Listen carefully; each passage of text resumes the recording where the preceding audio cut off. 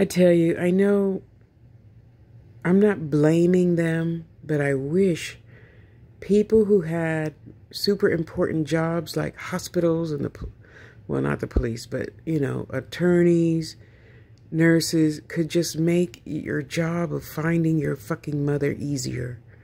I understand they can't give me names and phone numbers. Okay, not phone numbers, but names. Anyway, so I thought about it after that third time calling San Leandro Kaiser.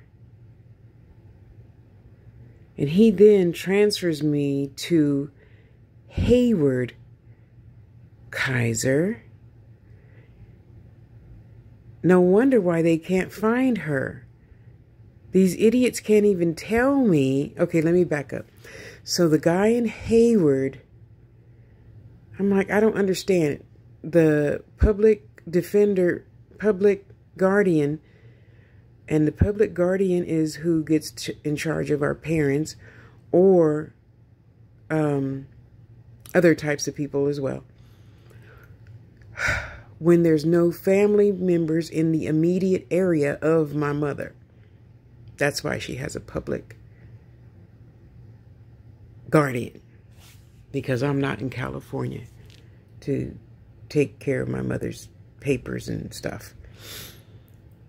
I just found that out from the lawyer. Yeah, so the guy calls me back, says we only have on the list somebody named Patricia Macias and her lawyer, Roger Spencer.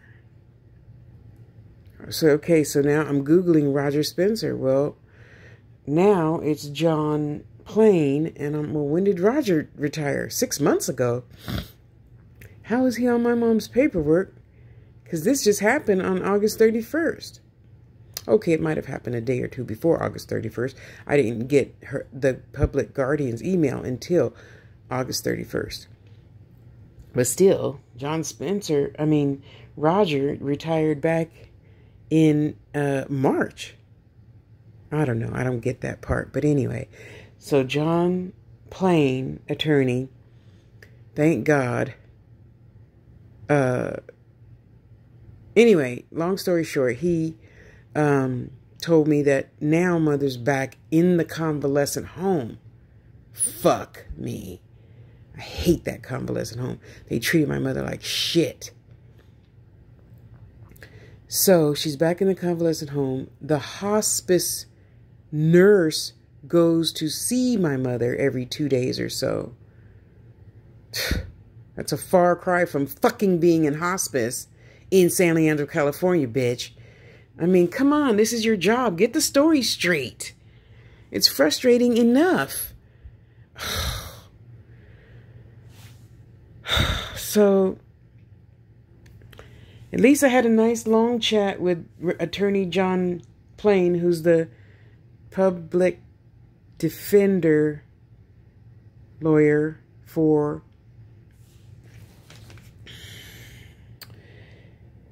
general conservatorship over people like my mother. Oh, God. They sent me something to my Gilroy address in 2019. Our system. I mean, we've come so far to still be so antiquated. And, I just might put in see if I could put in another change of address from that Gilroy address, because apparently other people tried to send me that shit there too. Anyway, it don't matter now because he's got my address and phone numbers, but I'm gonna try that, see if it works. I just, you just wish you could be in a helicopter up in the sky and see where all the pieces, attach themselves and how, and well, how did, I mean, my sister, I haven't talked to her in 100 years, and she changes her cell phone number like she changed her drawers. How did somebody talk to her? But they didn't talk to my other sister, Brenna, who's still I think she's still in Fremont, California, which is pretty close to the area where the convalescent home is. I don't get it. All these dots aren't you know, going line to line, you know, that game dot to dot, and then the picture forms. Yeah. I hope and pray that most people in the world do not have this shit to go through because of a couple of misused words. I just went around the whole fucking world for nothing. Because I'm thinking like this. This is your job every day, to write to people and say, hey, boo-boo, your mother's over here. But you couldn't say she went to the hospital and now she's back at the convalescent home I told you she was in 3 weeks ago in Hayward, California. Such a mess. No wonder why they can't find Edith Harris. So I'm expressing to him, you know, I'm not trying to take my world shit out on you. I just want to make sure if my mother's dead or alive, could you connect me to the morgue? Something, you know. And then I'm tripping on why Hayward, California would have the same main phone number, same 800 phone number as Kaiser in San Leandro.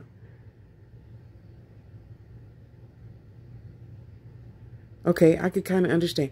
But then I'm like, well, why couldn't you tell me I'm transferring you to Hayward, California hospice, Tasha? We don't have a hospice. Something. I don't know.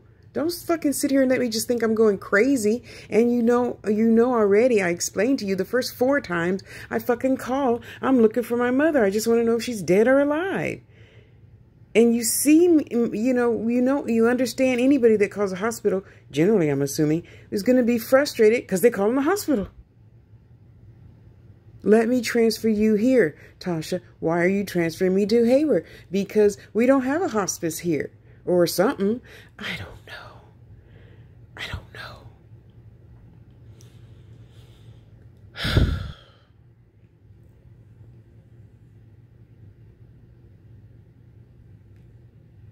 You know, and even if I go there, I mean, even the lawyer said,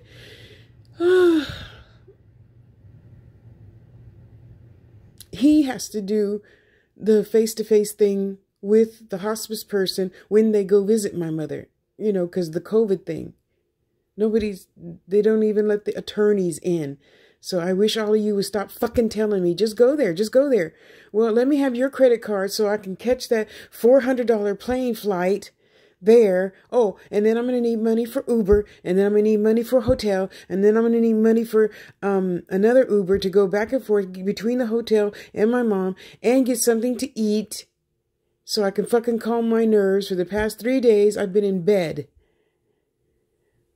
Because anytime I eat anything, it just turns to diarrhea. Okay, thanks for letting me vent. Okay. It's going to be all right. I mean, I know she's going to die. We're all going to die eventually. Or, you know, transform into something else. I just want to know the story. I just want to know the fucking story.